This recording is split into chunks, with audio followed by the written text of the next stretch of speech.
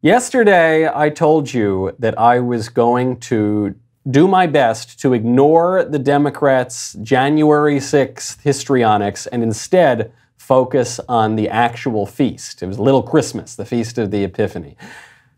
I mostly succeeded at that, but I made a slip-up.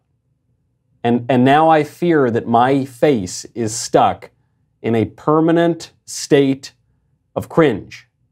I knew I shouldn't have watched it, but I saw across my computer screen that Nancy Pelosi and the Democrats had invited the cast of Hamilton to their struggle session to sing them a song about how great they all are. We are all stewards of the American experiment, working to pass down to our children and our grandchildren a more perfect union that treats all its citizens with fairness and equity. I'm dedicating every day to you. Domestic life was never quite my style. When you smile, you knock me out, I fall apart, and I thought I was so smart. You will come of age with our young nation. We'll bleed and fight for you. We'll make it right for you. If we lay a strong enough foundation, we'll pass it on to you. We'll give the world to you, and you'll blow us all away. Someday, someday. Yeah, you'll blow us all away. Someday, someday. What Nancy Pelosi and Lin-Manuel Miranda and the rest of the Democrats have done to us is far, far more violent than what any of the alleged insurrectionists did last year on January 6th. I'm Michael Knowles. This is The Michael Knowles Show.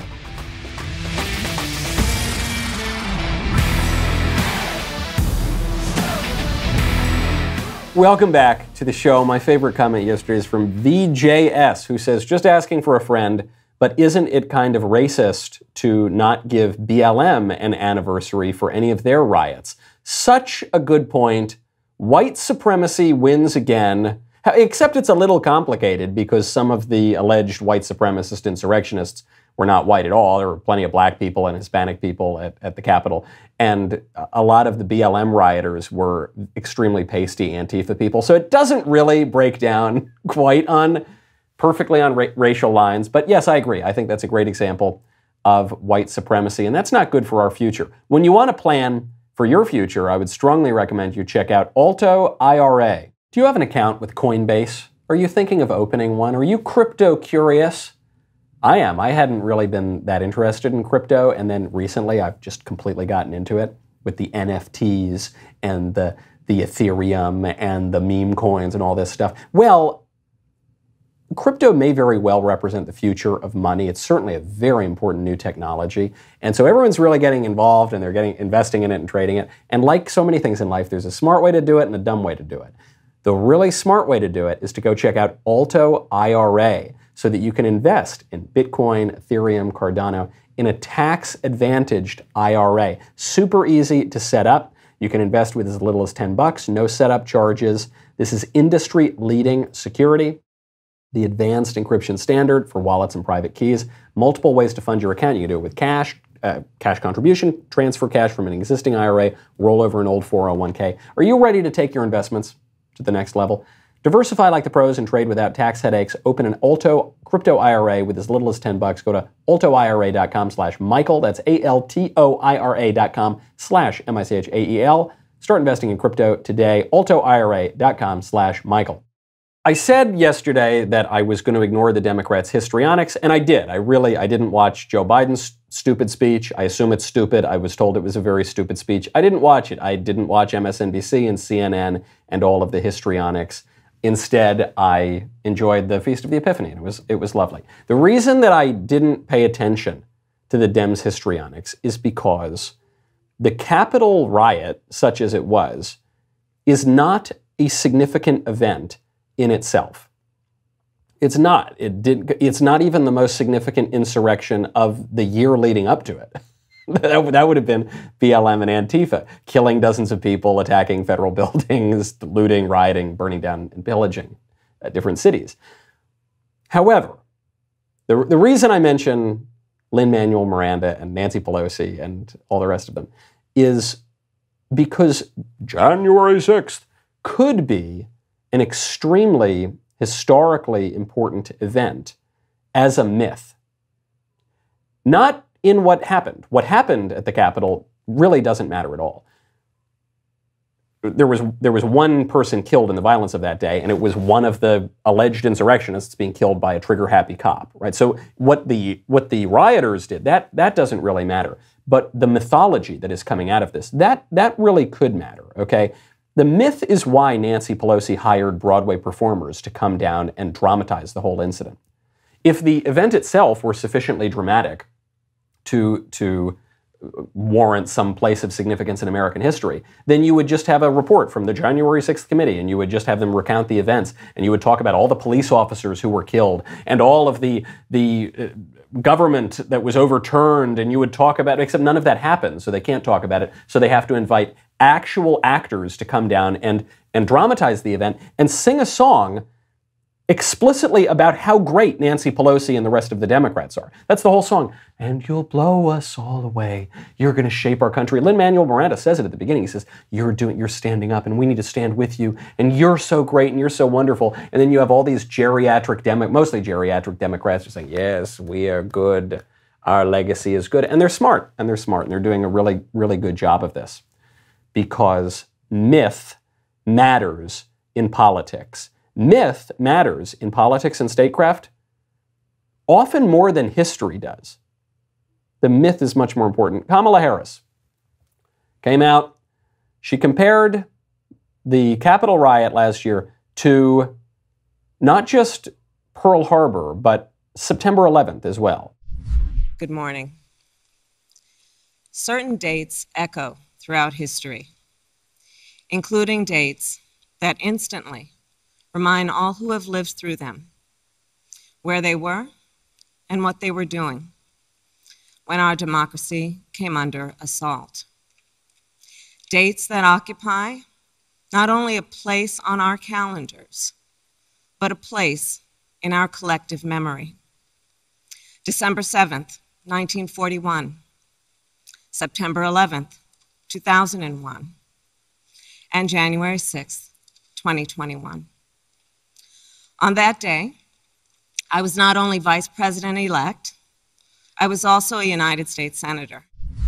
This comparison is deeply offensive. You know, some of us knew people who died on September 11th. Okay, it wasn't that long ago. A lot of people remember it, especially people around New York, especially those who were millennials or older might remember this. To compare 3,000 Americans being killed in a terrorist attack to the horn guy dancing around the Capitol Rotunda is really disgusting and is genuinely extremely offensive, but it's got a point. It's got a political point.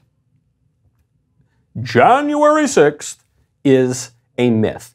It is completely made up. If not completely made up, it's 99% made up. It's based on an actual riot that took place at the Capitol, but virtually everything you've been told about it is a lie and has been proven to be a lie, and even some newspapers had to retract it, though no one was paying any attention to the retractions, so the lies persist. All countries have myths. How was Rome founded?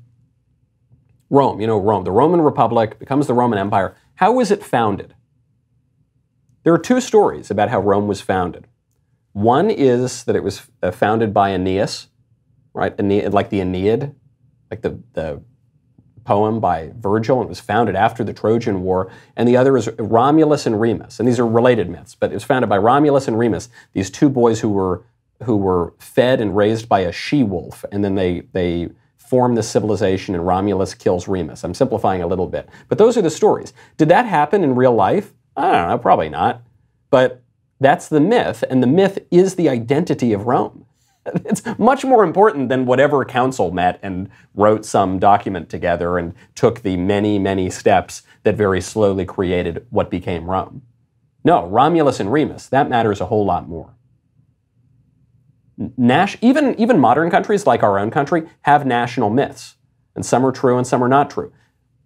George Washington, What's his relationship to a cherry tree? Every schoolboy knows this, or at least used to know this when we taught the American myths, that George Washington chopped down a cherry tree, but he could not tell a lie, so he admitted that he chopped down the cherry tree. Did this happen? No, but it's part of the myth of America, and it forms a lot of our identity, and it forms our understanding of our past and our forebears and who we are ourselves.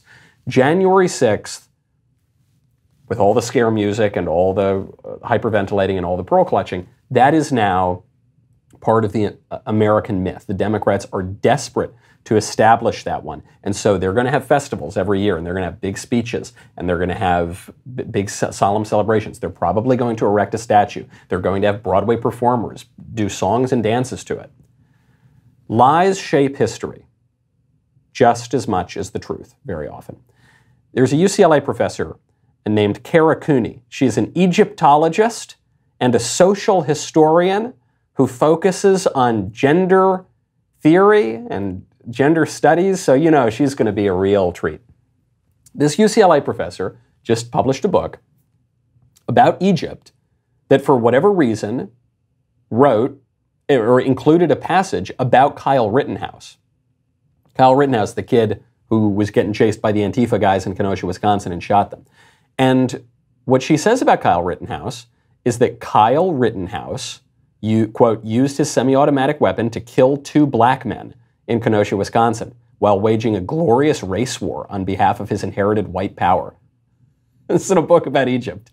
And it's just not true. It's not, the people that Kyle Rittenhouse killed were not black. They were white guys. They were extremely pasty white guys.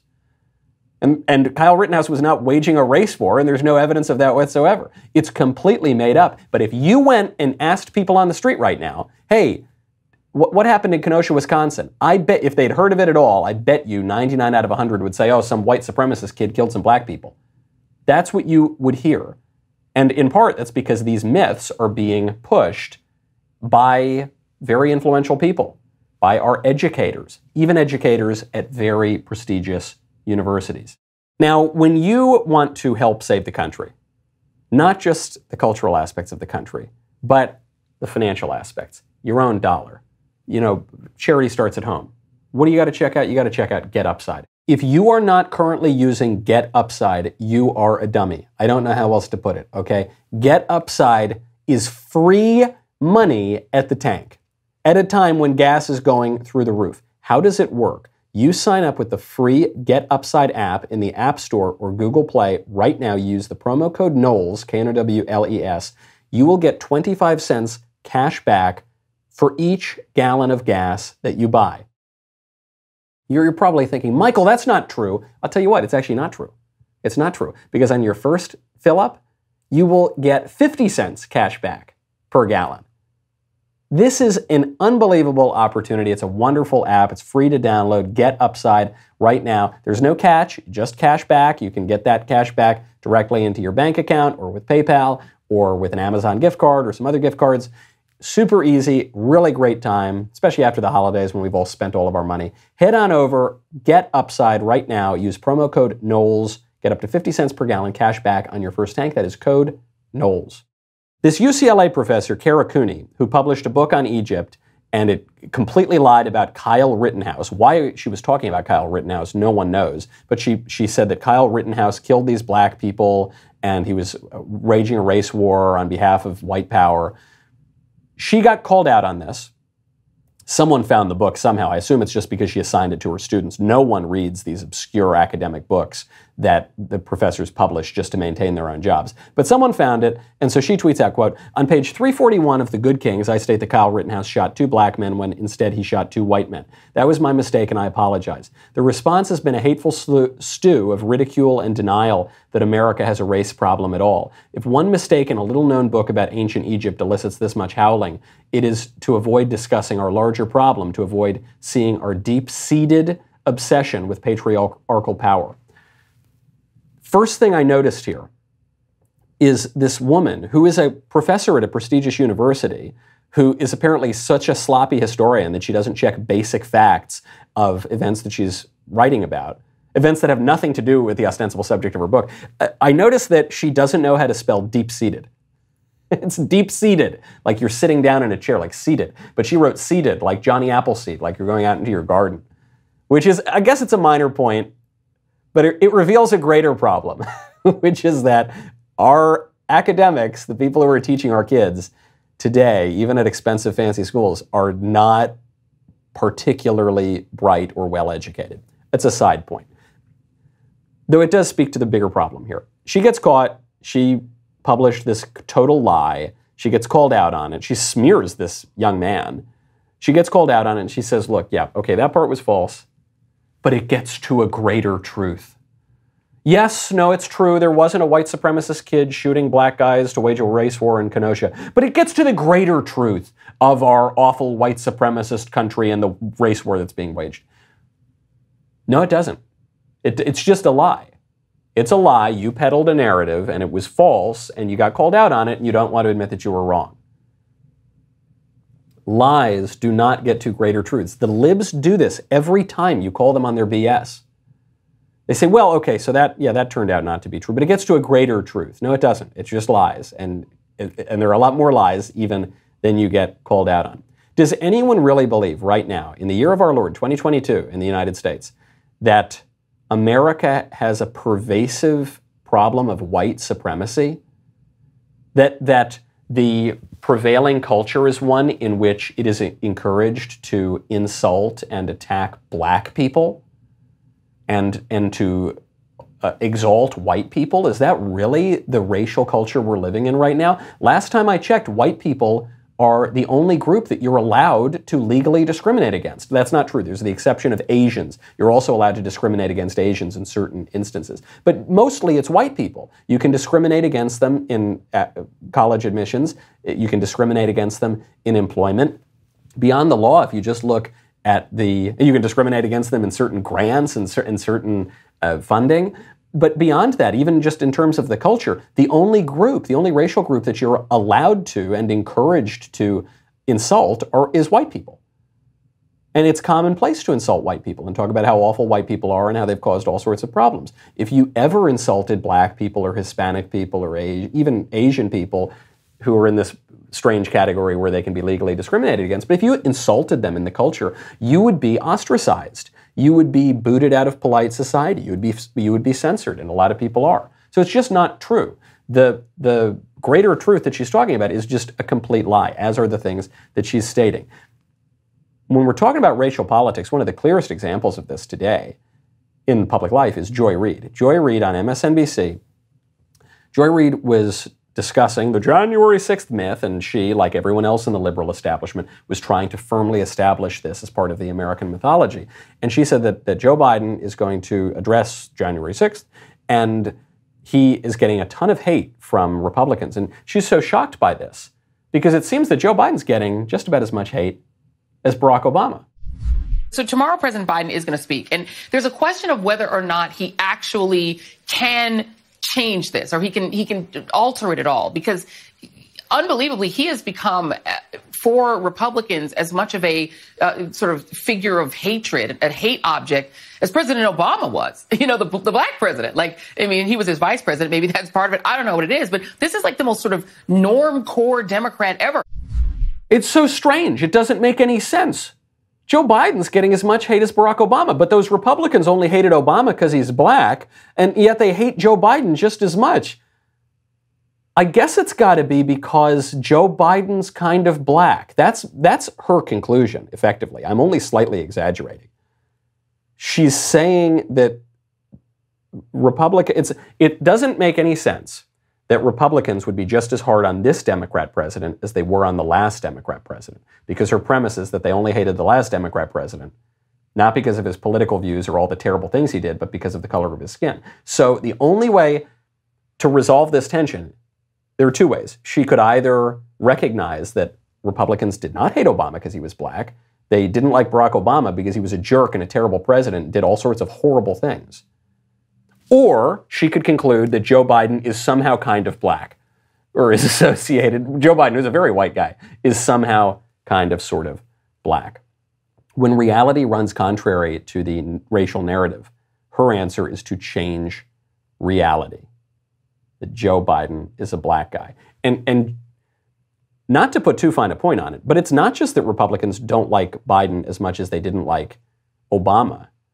they seem to like him considerably less than they liked Obama. There's a new poll out, it's from Civics, a job approval poll, shows that Biden's job approval rating, which was already extremely low, it was at 38 or 37%, it's now dropped down to 35%. This is just after Biden received a record high disapproval rating of 56%. Really, really bad stuff. Biden's net approval rating right now is -20. Really bad news for Biden, especially heading into the midterms and then looking ahead to 2024. This is why you are getting all the January 6th stuff. I guarantee you, if Joe Biden were popular right now, if the Democrats had anything that they could run on, anything, they don't have a single thing. They're below water on every single issue. If they had anything they could run on, you'd probably get some histrionics about January 6th, but you wouldn't get nearly as much. They wouldn't be so desperate to enshrine that in the national mythology. But because they got nothing, they need to use January 6th. And it's one for this cultural reason of establishing Republicans as terrorists in people's minds. But it's also for a very practical reason. They're pushing for a federal takeover of elections. Republicans are calling this bill that they're pushing the Corrupt Politicians Act. It was the first bill that they took up in the new House of Representatives and in the Senate when the Democrats took control. Because they know that while they now have unified government and they control the whole thing, if they can take power to govern elections away from the states, away from local governments, give it to themselves, take away all of the safeguards that prevented them from or impeded them from stealing elections, and enshrine their new rules, no voter ID, widespread unsolicited mail-ins, election day turns into election month, all that kind of stuff. If they can enshrine that, then they believe that they're going to give themselves a permanent electoral majority. So it all ties in together. There's the really abstract stuff about the national mythos, but there's also the really practical stuff. They want to pass this law. Why do they want to do it? Because according to the Democrats, according to Pete Buttigieg, everyone's favorite transportation secretary, democracy is sacred. Democracy is sacred. That's what he tweeted out on January 6th. Democracy. In his super duper glib Pete Buttigieg, Harvard-educated, worked at McKinsey, just the most glad-handing, shallow individual you've ever met. In that tone, you can hear it. Democracy is sacred. Democracy is not sacred. Democracy is not sacred. And Pete Buttigieg and the Democrats are some of the least likely people to believe democracy is sacred.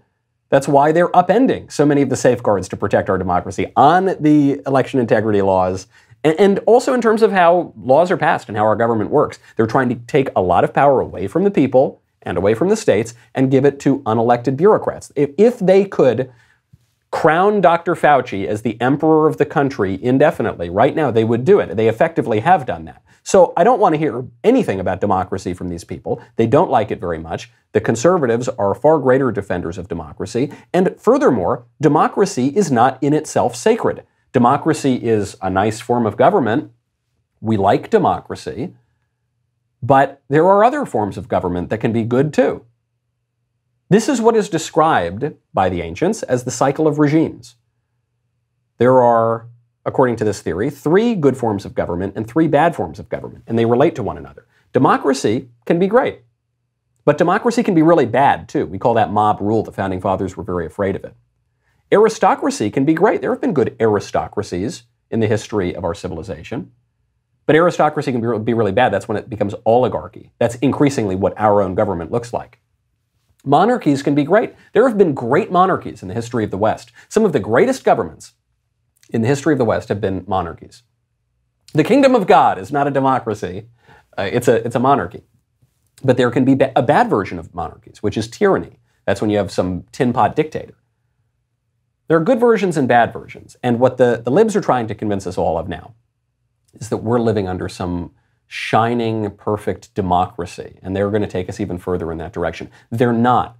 We are living practically under an oligarchy, and they are taking us much further in that direction, and they're trying to pass laws at this very second that are going to make our government more oligarchical, more easily controlled by a small group of people who are in government, who are in private business, who are working in the media, and they're all working in cahoots with one another to keep the people down. It's as simple as that.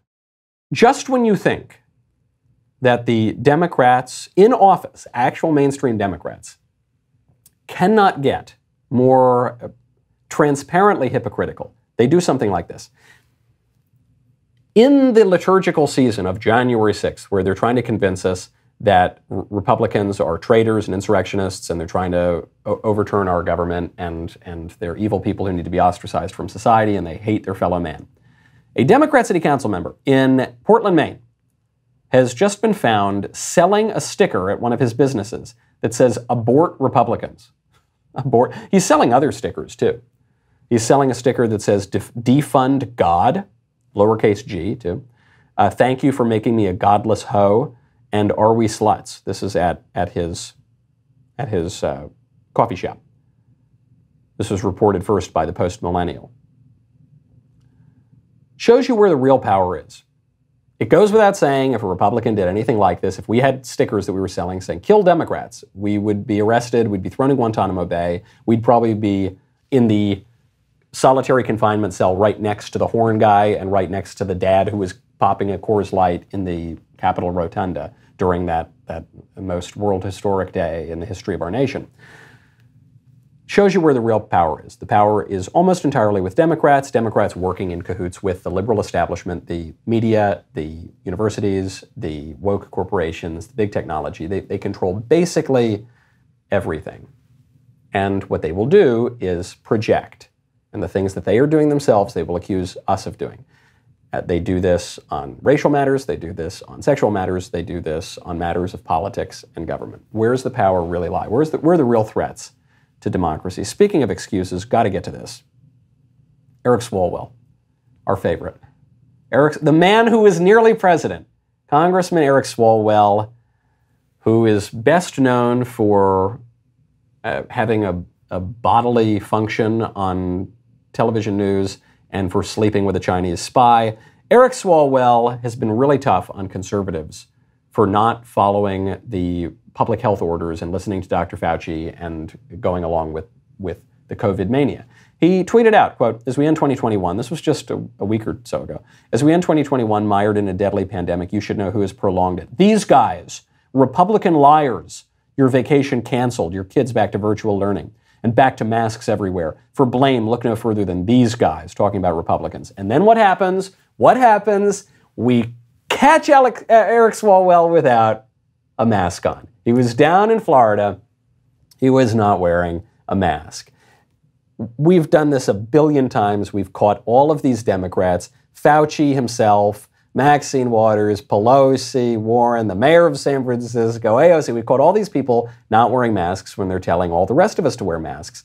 And so a photographer got a picture of it, published it, and Swalwell responds, and he doesn't say, "I'm sorry, actually, I didn't mean to, it was a one moment." No, he tweets out, quote, "They got me, maskless, juggling a baby and a coffee while meeting with a Congolese queen. Pulitzer, please." He's making fun of the journalists. He's saying they deserve a Pulitzer.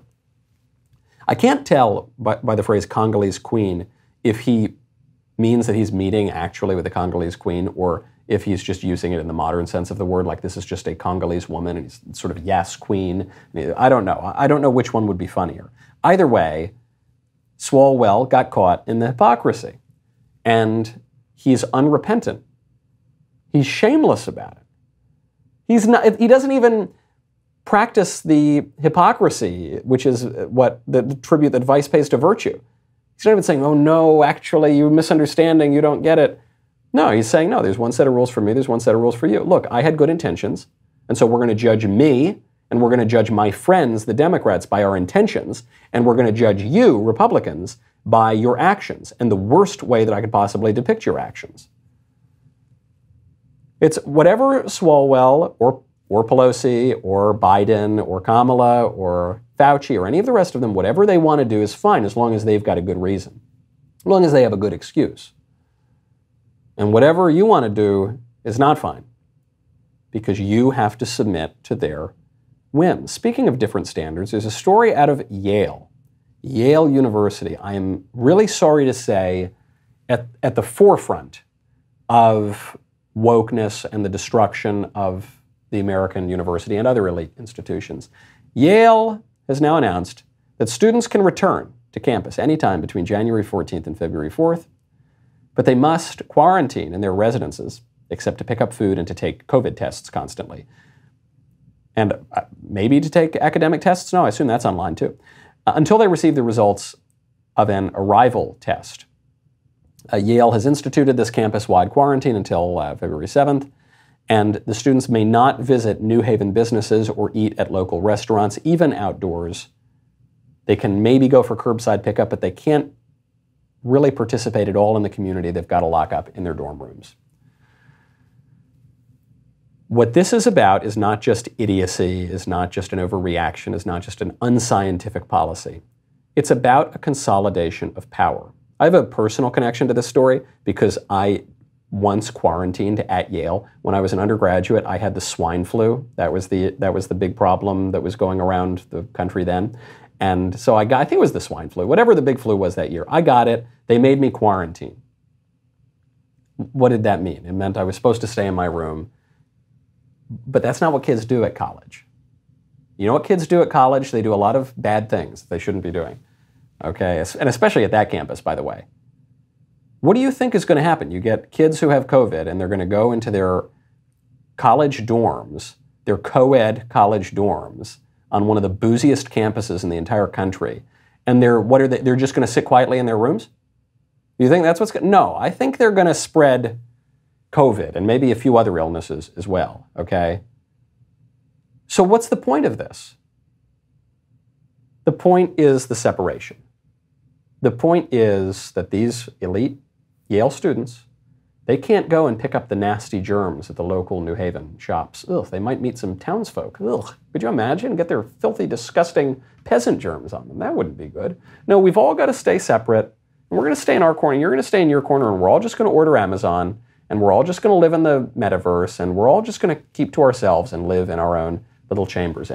And what we once considered civil society, what we once considered to be our real politics, which is you go out and you see people and you engage in the community, that's going away. And one of the reasons that's going away, I know this sounds crazy and kooky and conspiratorial, but if you don't think that there is a major political power grab going on after the last 2 years, I don't know how to help you. What is happening here is that the few remaining impediments to a consolidation of the power of the liberal establishment are being demolished. And that is small businesses, and that is local communities, and that is families. These things are being demolished, and you can quantify it. It's happening in real time, and it's no coincidence that the elite institutions are at the head of it. Today's a really big day. Today is a really big day because the Daily Wire is suing the Biden administration. The Supreme Court has convened to hear oral arguments in this case about the constitutionality and the legality of Joe Biden's mask mandate. We've already got over 1 million signatures on our Do Not Comply petition. Keep signing. Keep signing. We need to send a message. The court reads public opinion. The court reads the polls. Sign up. Add your name. Send it to your friends. dailywire.com/do-not-comply. We'll be right back with the mailbag.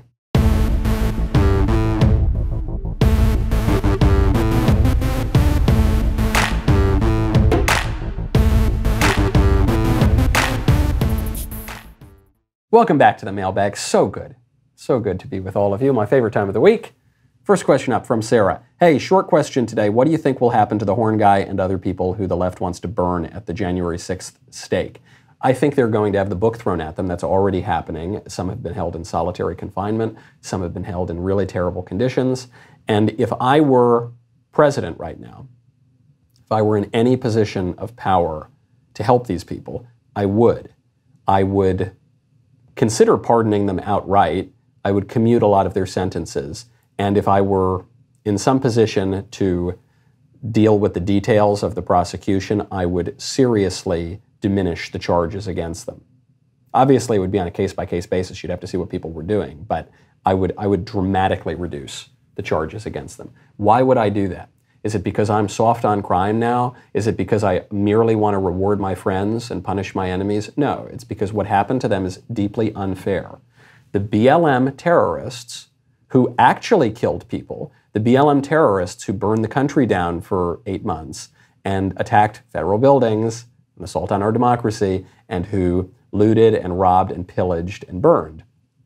Those guys largely got off the hook. When you look specifically at the Bronx and Manhattan, the vast majority of them just had their cases dismissed or pled down basically to nothing. And so we cannot live in a country where the left gets off the hook for very egregious violence and the right has the book thrown at them and they rot in a jail cell for relatively minor infractions. We can't live in that country.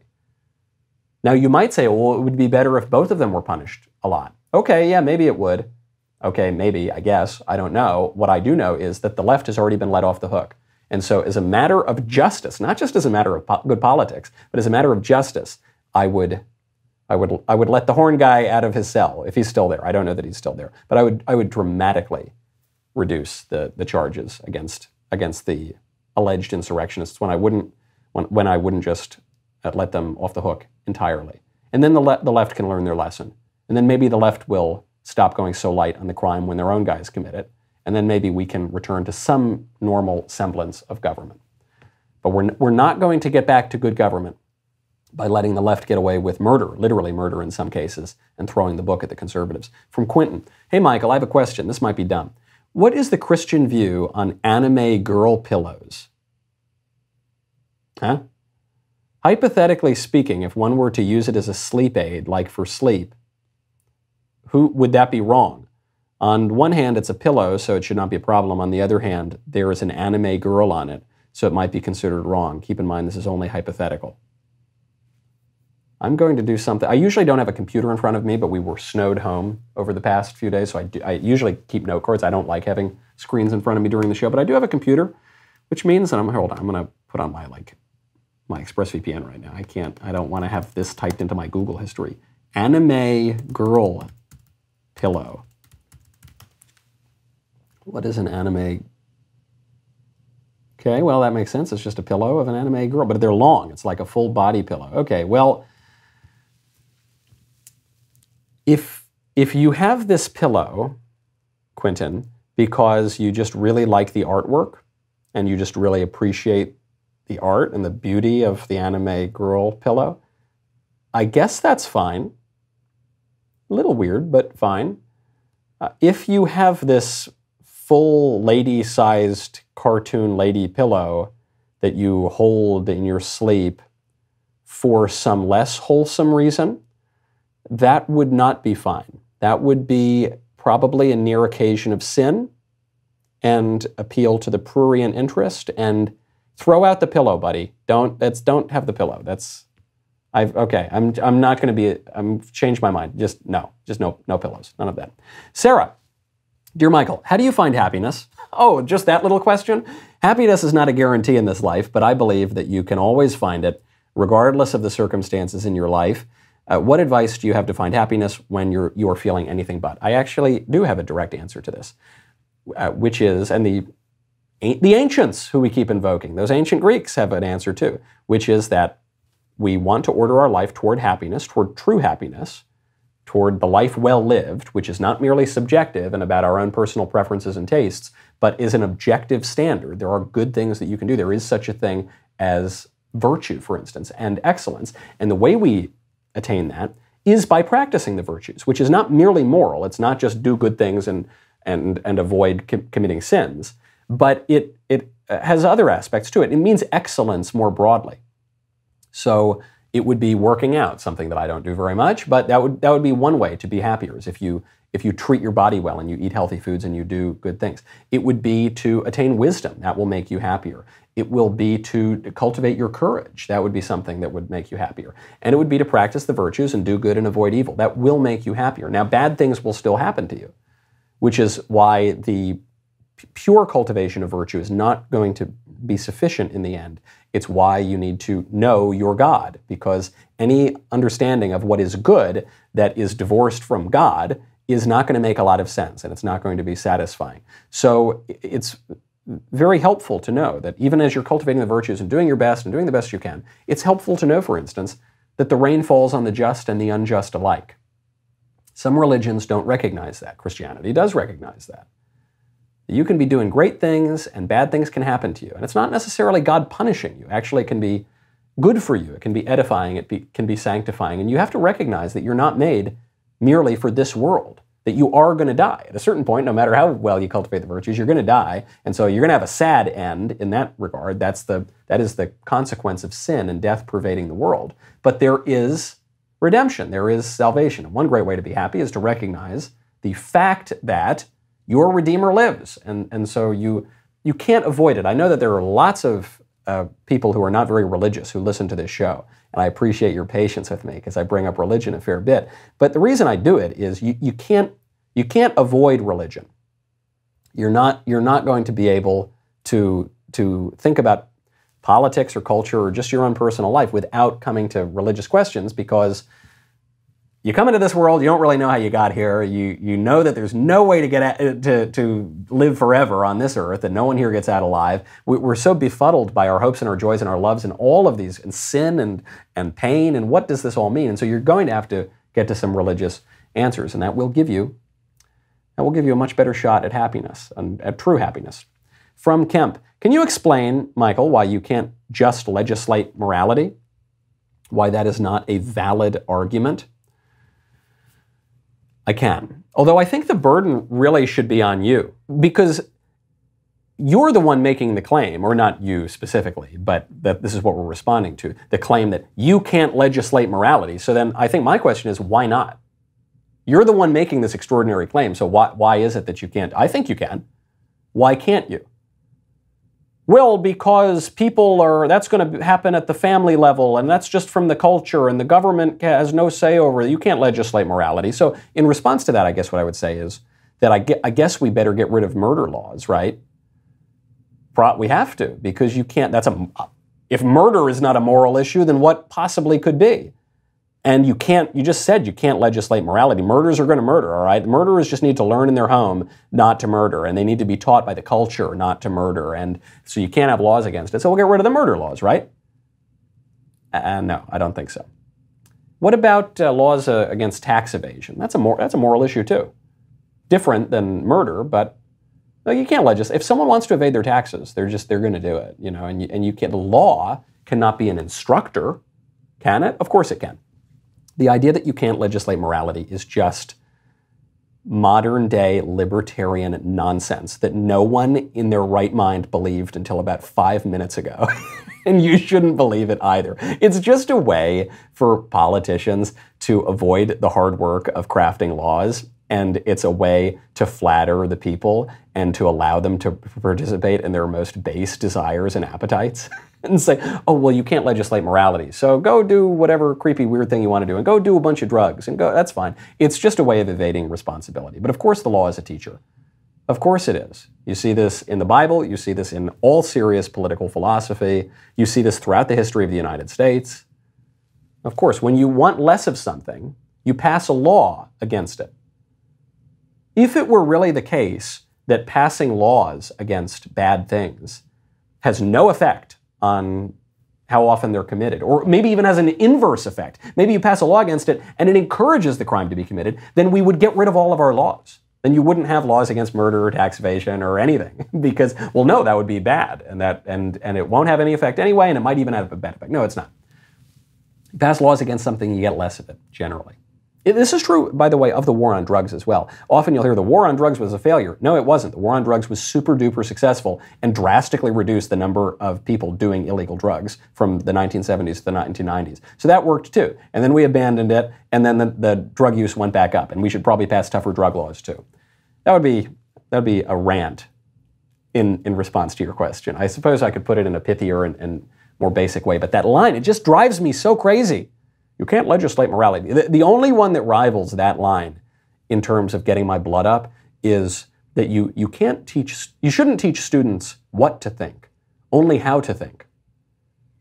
As though you could teach a student how to think about mathematics without teaching him that 2 + 2 = 4. It's not possible, my friend. From Kyle. Michael, you've mentioned you have family in liberal New York. Yes, most of my family. So maybe you can help me. I'm in a group text thread with my wife and her sibling. They all work in the medical field. Some of the sisters have been voicing frustration with the COVID mandates and rules. However, my wife's brother keeps saying stuff like, it's literally just the science. Gosh. Ugh, that's sad. It's sad that she married a gender-confused individual such as that. Now, I would love to destroy him with facts and logic, but my wife really wants me to not start drama in our family text thread, so what should I do? Sincerely, Dante forgot the circle of hell dedicated to rabid COVID liberals. Good signature, actually, because this dilemma reminds me that that fools rush in, rather, where angels fear to tread. So your brother-in-law is... Oh, okay, it's not that the sister married someone, it's your wife's brother. Okay, that's so, all right, at least a woman has not necessarily chosen this man to be her life partner and head of her household, because that would be really sad. That would compound the problem. But what he's saying is, let's literally science, and you're a bunch of idiots if you don't take the 17th Fauci jab or whatever, even though the science keeps changing day by day, often contradicting what was said the day before. He is going to be more likely to interject and spout off and mouth off and think that he is much smarter than everybody else. Often, the smartest people in the room are the most calm. You'll notice this in heated discussions. The people who really get angry and red in the face and steam coming out of their ears and screaming, they usually know less about what they're talking about than everyone else in the discussion. And they're getting angry because they're getting frustrated because they can't articulate their views. So I would just let him mouth off. A family text thread is not a college debate. Family text thread is not owning someone with facts and logic on YouTube. What's the purpose? What's the purpose of the thread? Is to keep your family together and to have you all interact and talk. It's not to win arguments. It's not even to convince people of true things. So let him mouth off. Talk sense to a fool and he will call you foolish. I think Euripides said that. Last question from Brandon. Michael, I'm writing to you with a question in regard to doubt in my faith. I'm a Christian of roughly 3 years. I can't seem to shake this sort of internal nagging doubt. I listen to many intelligent Christians who are able to rationally explain faith and present good evidence for the reliability of the Gospels, but I just can't seem to quiet this internal doubt. Regardless of the doubt, I continue to pray daily, read my Bible, work toward becoming a stronger Christian. I wanted to know if you ever deal with this or how you would respond. Yes. We've all had doubts. I was an atheist for 10 years. Depending on your flavor of Christianity, I'm not sure what denomination you are, if you're Catholic or whatnot, some are a little more skeptical than others. And so there are certain Christian friends of mine who will say, well, we can never really know for sure if God exists. Well, we just got to take this leap and we don't. But you actually can. You can know the existence of God with certainty from the natural world by the light of human reason. Revelation plays a role as well in the faith, and a very important role. But you can know just from the natural world, just using your own noggin, that God exists. And then there will be a lot of questions about God and the nature of God and the Trinity and Christ and Christianity and everything else. But just know, you can know the existence of God from the natural world. There are plenty of good arguments for this. You say you've dealt with some of these arguments. So you can have confidence in that. And just because the culture is discouraging you, and just because you don't totally understand the nature of God, who by his very definition is incomprehensible, that doesn't mean that you should just throw your faith by the wayside or worry unnecessarily. There's a great story about St. Augustine, that St. Augustine was writing about the Trinity, and it's a legend, of course, but he's writing about the Trinity. He walks up, he sees a kid using a clamshell and putting water into a little hole from the ocean. Augustine says, "What are you doing?" And the kid says, "Oh, I'm going to fill the whole ocean into this hole." And Augustine says, "You can't do that. You can't fit the ocean in that hole." And then the boy miraculously is transformed into an angel, and he says, "Yeah, neither can you fit the Trinity into your little head, St. Augustine." And this legend, though it is, has a lot of truth to it. Because, of course, God is by nature, if God were totally comprehensible by you, he would not be God. So God does exist. You can trust that, just as you might struggle to understand some aspect of, calculus. How much more complicated the divine logic of the universe. So persist, keep at it, keep praying, don't be discouraged, don't let the devil get you down. I'm Michael Knowles, this is The Michael Knowles Show. See you Monday.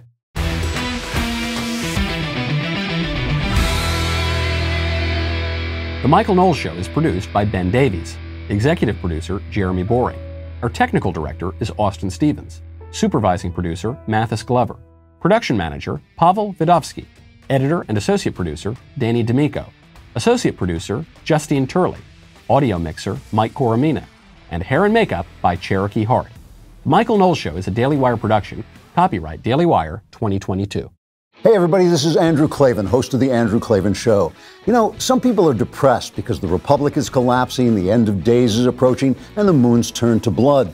But on The Andrew Klavan Show, that's where the fun just gets started. So come on over to The Andrew Klavan Show and laugh your way through the fall of the Republic with me, Andrew Klavan.